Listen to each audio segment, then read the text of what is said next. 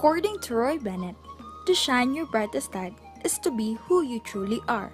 Hi, my name is Nina Eguna, and let me tell you about how I discovered the different cultures and how I become aware of its importance. But before that, let me tell you about myself first. When I was a child, I dreamt of becoming a teacher, but later on, I wanted to become a cabin crew. I love to explore, wander, and travel to different places for free. As my journey begins, I enrolled to programs related to tourism. During my senior high school days, I took travel services, and when I reached college, I chose to enroll tourism management.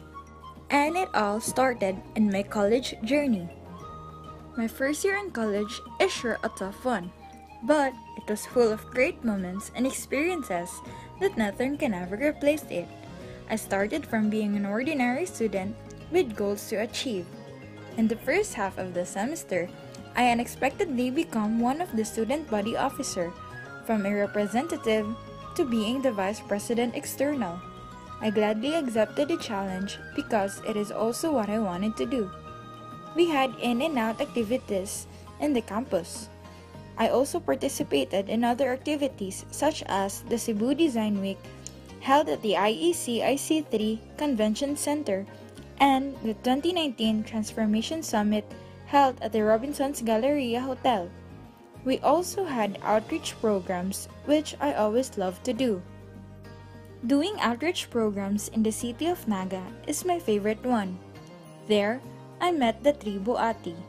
It was my first time meeting people with different culture.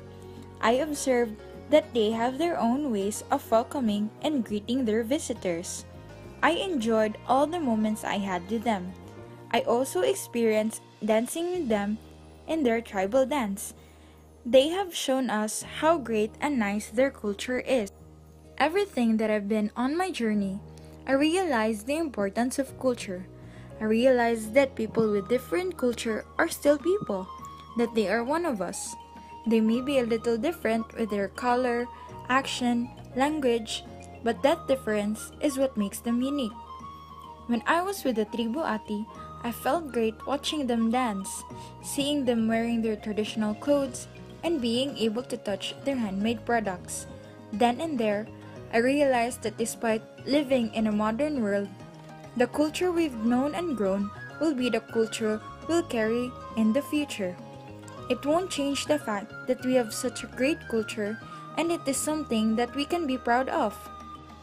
As I continue to chase my dreams, I will continue to participate to programs that enhances and promotes different cultures so that I'll be able to understand what culture really is. I am also looking forward to travel one day to different countries and immerse myself to their own culture. And that would be all. Thank you.